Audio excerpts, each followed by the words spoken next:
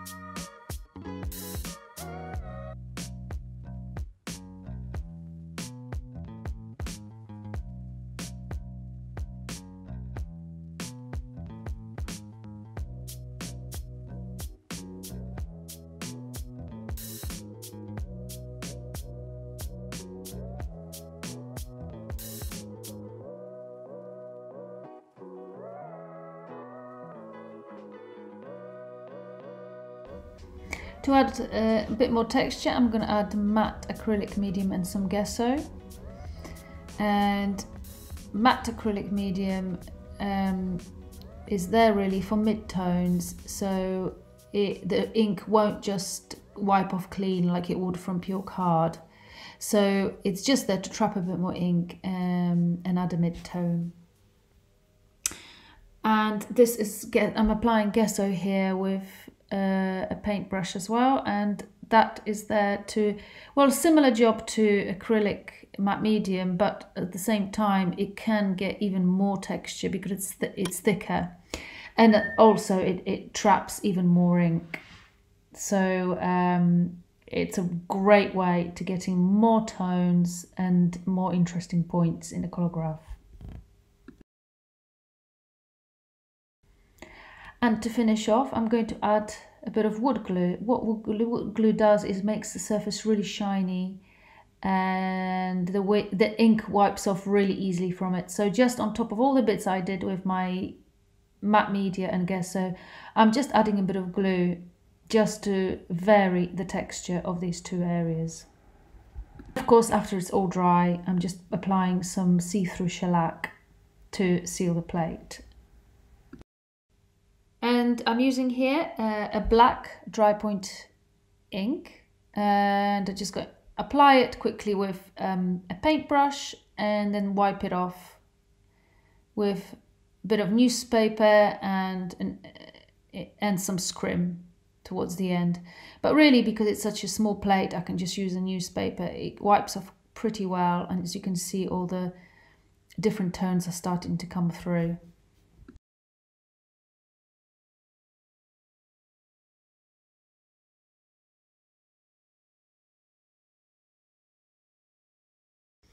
And what I wanted to do with the first print is to demonstrate that you can print without a press. So even though it's an Intaglio print, this is a card that I'm using. I'm just wetting it slightly with water.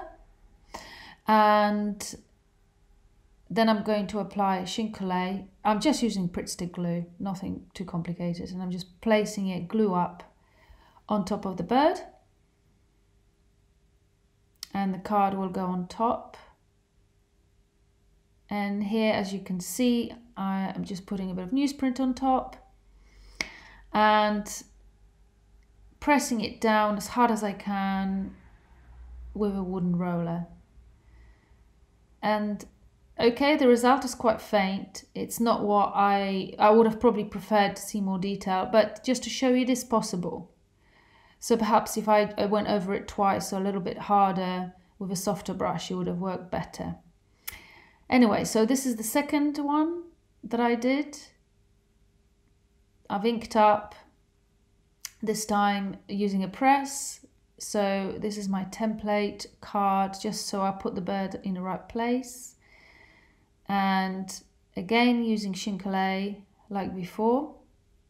But this time I'm going to use the press because I want to see a bit more detail of my design. So here we go, running for the press. And it got stuck to the card, but it doesn't matter, so it's all right.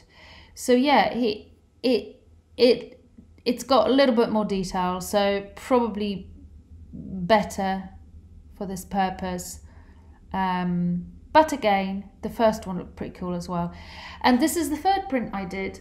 This time, instead of Chine Colle, I actually just painted the ink on top of the robin. Just literally painted with a paintbrush. So just to show you, this is my third print, or rather fourth. Lost count, sorry. So here's what I did. I just literally painted on the ink. Normally what you would do is you would dab a scrim on top of it, but I wanted it to have a more painterly feel on the robin. So it's like almost like a monoprint on top of the Collagraph. So just putting a bit of red, and then I add a bit of blue. I mixed blue with a bit of zinc white just to make a little suggestion of like a blue tinge or on the robin's coat. Yeah, and there we go. So I've put the robin in exactly the same place. I've left the same newsprint on top of the press and putting the card in on the same place as before, and run it through the press, and here we go.